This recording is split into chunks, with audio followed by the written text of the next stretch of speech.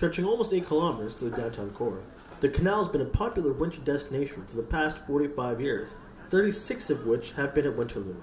And this year, despite constant temperatures of below 40 degrees and gusting winds, the canal has remained open to the public for a record-breaking 48 days in a row. The previous record for uninterrupted days open on the canal was 46 days, back in 2003-2004 season. Here, this is my first time skating on the Rideau Canal, and I was very pleased to get the opportunity to do so.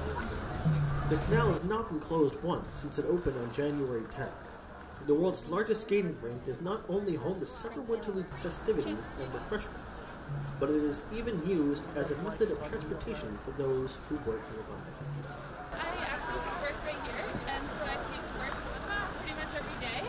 The canal is maintained for 24 hours, giving skaters the perfect outdoor arena, and those who don't have their own skates can rent them here. Though the cold weather might discourage some, many will continue to use the canal until it closes, as it will continue to remain open until temperatures go down. For Algonquin College TV News, I'm Alec Daly.